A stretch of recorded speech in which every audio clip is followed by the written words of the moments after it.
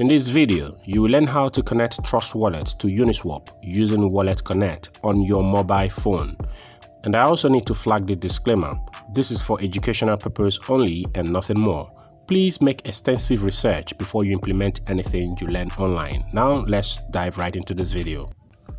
On your mobile, go to uniswap.org and click this Connect to Wallet button up here. And then it's going to show you all the available wallets you could connect to. And one of them is Wallet Connect. So you're going to click Wallet Connect. Now it shows you this, and it says here scan QR code with a Wallet Connect compatible wallet. So you are going to take a screenshot. Okay, so you take a screenshot of this and then go to your Trust Wallet. In your Trust Wallet, the next thing would be to come down here where it says settings and click that, and then come here where it says Wallet Connect. Now that's going to show you this. So all you need to do is to click this thing down here, okay, to upload the screenshot. Once you upload the screenshot, now it displays this Uniswap interface wants to connect to your wallet. So all I'm gonna do is to hit this connect button down here, and boom, I am connected. As you can see here, it says connected to uniswap.org. So if I go back to uniswap.org, the connection would show here, as you can see right up here, okay, so showing 0 ETH balance. So once you're connected, the next thing would be to swap Ethereum for other tokens. So to do that, you would have to click this select token button here, and that's going to display a bunch of tokens here. So what you would do is click the token you want to buy to import.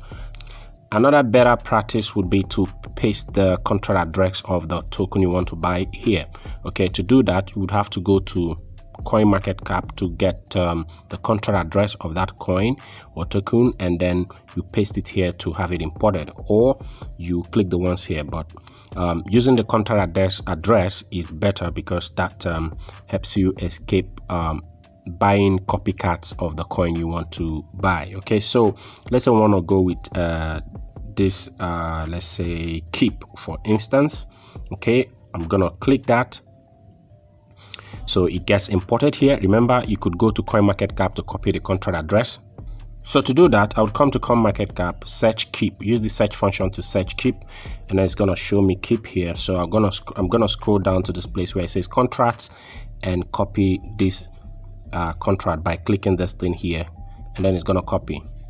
And back here, I would simply paste that contract address here, and once it's pasted, it gets imported. Okay, so you can see now it is imported here. So the next thing would be to put in the amount of Ethereum you want to use to swap for keep. Now mind you, for you to do this, you need to have some Ethereum here.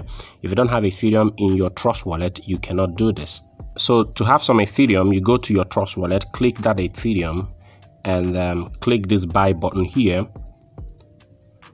to purchase Ethereum here. Okay, or you would come here to click this receive button and copy this link. Okay, you copy that link, and that's the link you're going to use to send some Ethereum from another platform. Okay, so let's say you have Ethereum let's say in your Atomic wallet or some other wallet or exchange.